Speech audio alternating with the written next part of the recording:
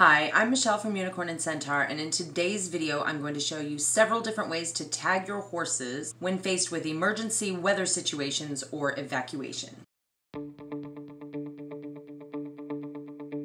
Not all emergencies give prior notice, but some, like hurricanes or wildfires, give people in their paths a bit of time to evacuate or otherwise find safety. Anything can happen in an emergency, and you want other people to be able to contact you in case your horse gets lost and found by someone else. Yes, horses should be microchipped by a vet, but in the aftermath of emergency situations, your local vets may be busy with injuries, or the person who finds your horse may not know about microchipping. This video is not about whether or not to evacuate your horses. That is a decision that you have to make with the help of your vet and local emergency management. But whether you are evacuating or sheltering in place, tagging your horses with your phone number is an excellent idea, and it's a simple step to take to ensure your horse's safety during times of emergency and stress.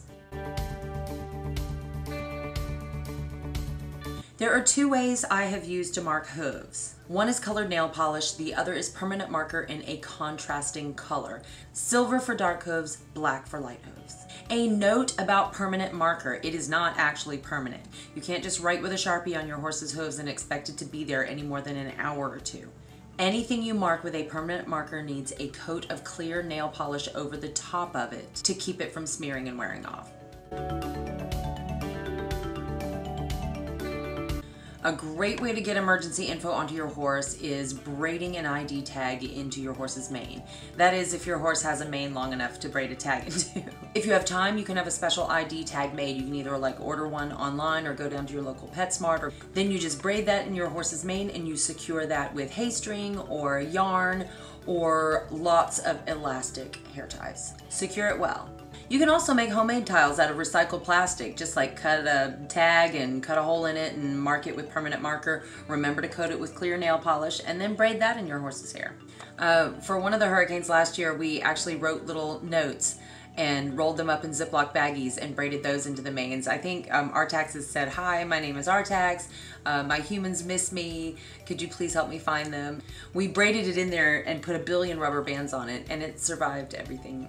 So there are several ways to braid your ID information into your horse's mane. Just make sure it can survive the inclement weather. Just spray paint your phone number on your horse's body. Honestly, this is the cheapest and the easiest one. Get a 98-cent can of spray paint and spray it on there. This one is the best. This lasts for weeks, and someone doesn't even have to catch your horse to be able to see your phone number on the side of it and call you about it so they can report a sighting even if they didn't catch it.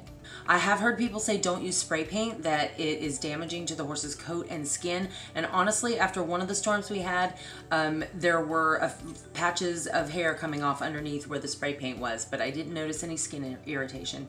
Just putting that out there, because if you have a horse with sensitive skin, you may want to skip this one. A note about halters. Horses should never be turned out in halters. It is simply too dangerous. The potential for injury is too great. That is why I do not suggest putting ID information on a halter and turning your horse out in the halter. Now, if you're evacuating, marking your halter and lead rope with your name and ID information is a great idea, as well as bringing extras.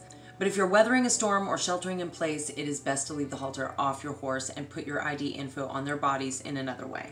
It's safer for your horse. Thank you for watching my video today. If you found this video because you are currently facing an emergency, take a deep breath.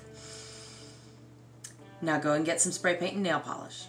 Leave me a comment below if you'd like some words of encouragement. For all my regular subscribers, we'll get back to magic and art and unicorns next week, I promise.